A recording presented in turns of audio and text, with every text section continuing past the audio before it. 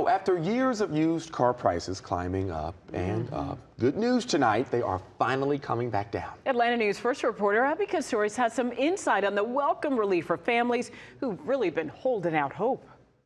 Tony speaking. Independent contractor Tony Butler with ATL Cars Direct says it's just like in economics class. His business is all about supplying the best used cars to fill the demand. There is a lot of inventory available, but customers are being very picky about what they're getting now because they have the option to do so.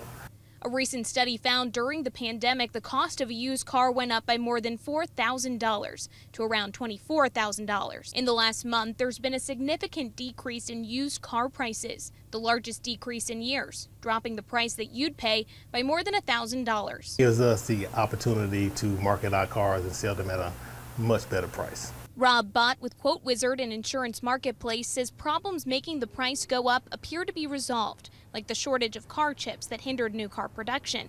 Lower prices mean more choices. If you need a car right away, this market is more favorable today than it was last month or last year. My crystal ball isn't that clear on this. It's trending in the right direction, and I think that's good news. He says now is a good time to do some shopping, or you could wait a month. You might get a better deal. The Better Business Bureau reminds people to look for a BBB accredited dealership if you plan to do some shopping.